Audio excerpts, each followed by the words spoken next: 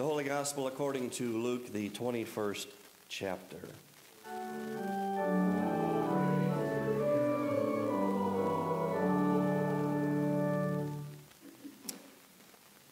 John said to the crowds coming out to be baptized by him, "You brood of vipers, who warned you to flee from the coming wrath? Produce fruit in keeping with repentance, and do not begin to say to yourselves, 'We have Abraham as our father.' For I tell you that out of these stones God can raise up children for Abraham. The axe is already at the root of the trees, and every tree that does not produce good fruit will be cut down and thrown into the fire." "What should we do then?" the crowd asked. John answered, "Anyone who has 2 shirts should share with the one who has none, and anyone who has food should do the same." Even tax collectors came to be baptized. "Teacher," they asked, "what should we do?" "Don't collect any more than you all are required to," he told them. Then some soldiers asked him, "And what should we do?" He replied, "Don't extort money and don't accuse people falsely. Be content with your pay." The people were waiting expectantly and were all wondering in their hearts if John might possibly be the Messiah. John answered them all, "I baptize you with water, but one who is more powerful than I will come, the straps of whose sandals I am not worthy to untie. He will baptize you with the Holy Spirit and fire. His winnowing fork is in his hand to clear his threshing floor and to gather the wheat into his barn, but he will burn up the chaff with the unquenchable fire." And with many other words, John exhorted the people, and the people proclaimed the good news to them. The Gospel of the Lord.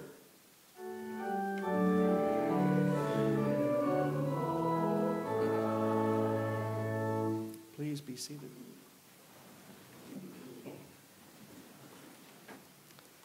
Well, grace to you and peace from God our Heavenly Father and from our Lord and Savior, Jesus Christ. Well, it's Advent. It's the countdown to Christ.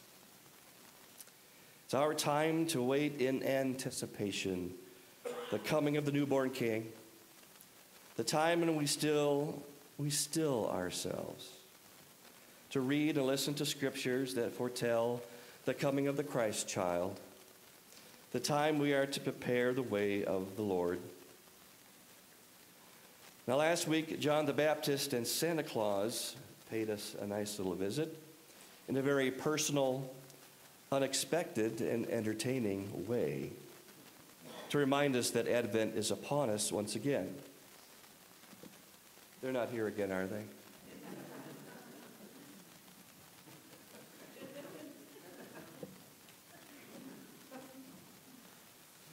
Never hurts to check.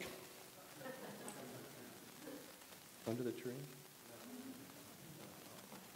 Of course, last night, as I was looking over here at the church, which I often do in the middle of the night, I saw this figure in front of the steps up here, and I thought, is somebody trying to break in? So I had to kind of come over and check it out. But no, it was the wise men are on their way.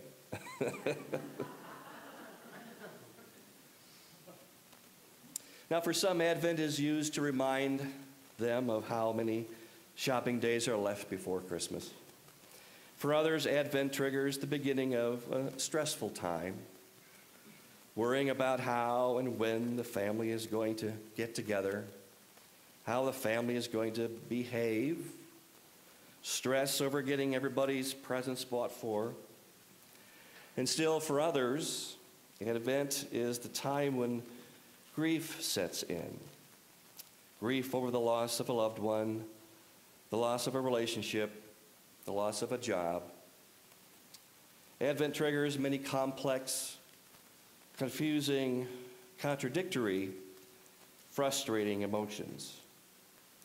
It can trigger guilt and pain of Christmases of past, and it can exacerbate anxiety over the Christmas that is to come.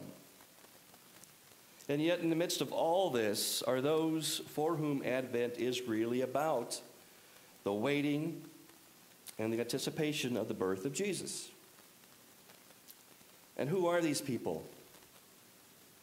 How many people do you know that keep the meaning of Christmas and the Advent and the anticipation clearly in front of them? How many of these folks read and meditate on prescribed scripture passages designed to enrich and heighten the Advent journey?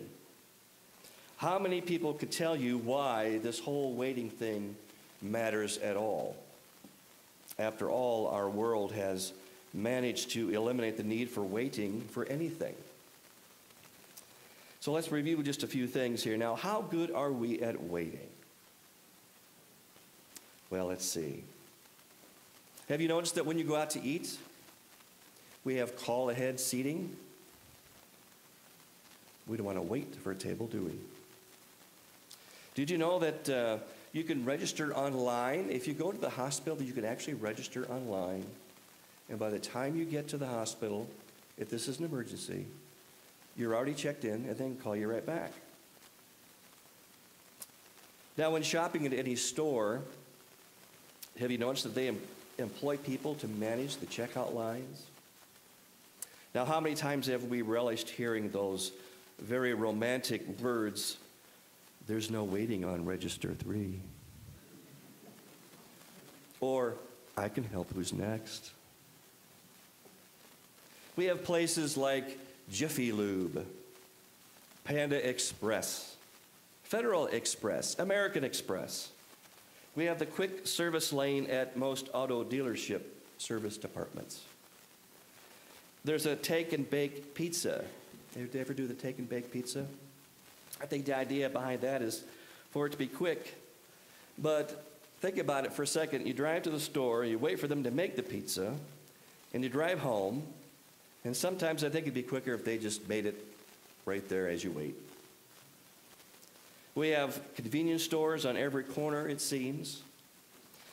And you know, that one is kind of interesting too, because by the time you pump your gas, get your drink, buy your lottery ticket, wait in line, and then pull into the heavy traffic, it really isn't all that convenient. We have 24-hour cleaners. Now, how many of you honestly have gotten up at 2 o'clock in the morning and said, "Hey, I'll go take my shirts to the cleaners"? And how about instant photos? Do you remember the days of camera film? Does anybody remember film and camera? Yeah. We don't have to wait in a line for a movie because we have video on demand.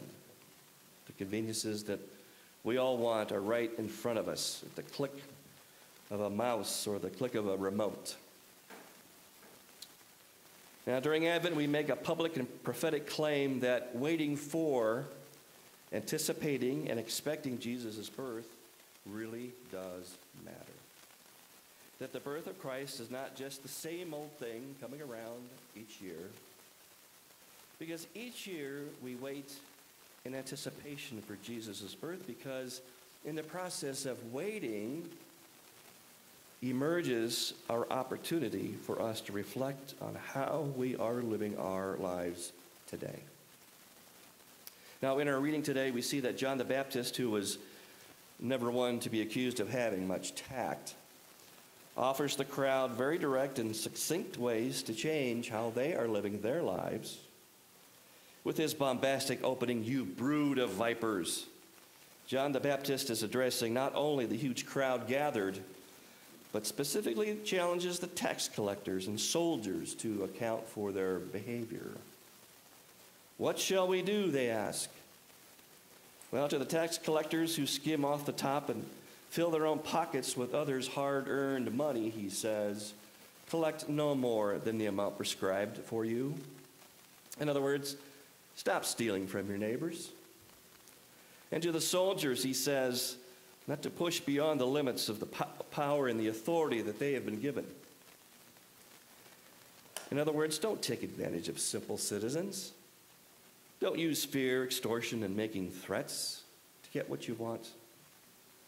John reminds them that they are to do only the job that they have been given and to bear fruit worthy of repentance. In other words, do what is right and just, and learn to be content with what doing that brings, because doing what is right and just will bring them to a right relationship with others, and most importantly, they will be in a right relationship with God. Share all that you have and stop doing all that other stuff. John calls them to repent and live out their lives in faithful service to their neighbor. So the question for us to reflect on as we wait is, well, then what should we do? How shall we respond to the advent of the Messiah? How can we meet the promise of the season with real, meaningful expectation? Now, lately, I've been thinking a lot about expectations. And when you think about it, so much of what we experience in life is really set up or kind of prefaced by our expectations. Now, with almost every fact of life, we operate under certain expectations. In our heads, we often determine what we think should happen even before it happens. And when that thing is supposed to happen, and it doesn't go exactly how we have pictured it in our mind's eye, we become disappointed. Now, some folks have no problem making their expectations known to others. Do you know people like that? Well, like Bob. Like Bob's wife. Now, Bob forgot his wedding anniversary, poor soul. His wife was really upset. So she told him, Bob, tomorrow morning, I expect to find a gift in the driveway that goes from 0 to 200 in 6 seconds, and it better be there. Well, the next morning, Bob got up early, and he left for work. When his wife woke up, she looked out the window, and sure enough, there was a box gift wrapped in the middle of the driveway. Now, confused, the wife put on her robe and ran out to the driveway, brought the box back in the house. She opened it and found a brand new bathroom scale. Bob has been missing since Friday. So how often do we think that the other person or persons should just know what our expectations are? The reality is that we don't routinely clue others in on our expectations. And by not doing that, are we oftentimes setting ourselves up for disappointments? But is it realistic to tell everybody our every expectation? That would really make us sound kind of bossy and demanding and controlling. But isn't it normal to have a certain amount of expectation? After all, we can't live without goals, aspirations, and planning, something to look forward to. If we think about it, expectations also bring with it a sense of anticipation. And anticipation can bring excitement.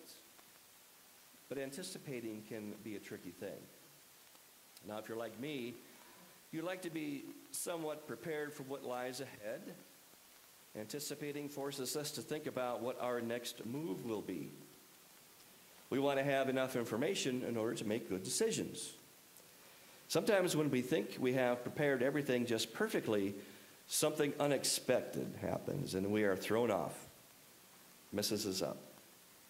And when that happens, we feel very uncomfortable. And for some of us, that means feeling embarrassed and incompetent. And if you were like me, you hate being caught with your pants down.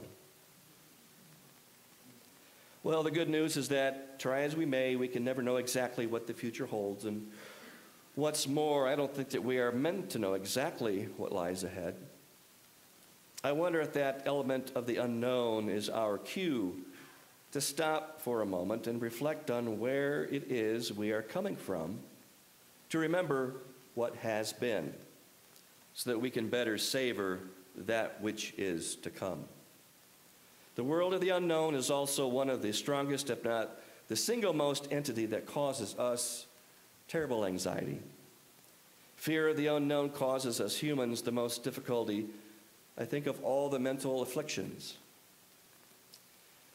That guilt for things have happened in the past, and that can be very paralyzing too. That is why we have Advent. Advent is God's way of giving us the time to think and reflect on what has been in order to be able to celebrate that which is to come, which is the birth of the Savior of the world. Advent is our time to slow down. Now, each Advent that we experience is our opportunity to, and as John the Baptist says, cut every tree down that bears no good fruit and throw it into the fire. Advent is a time to cut off that which is within us that does not bear good fruit. Advent is a time for us to relish in the knowledge that through the birth, life, death, and resurrection of Jesus Christ, God has claimed our past, God has claimed our present, and God has claimed our future. And that, my friends, I think is worth waiting for. Amen.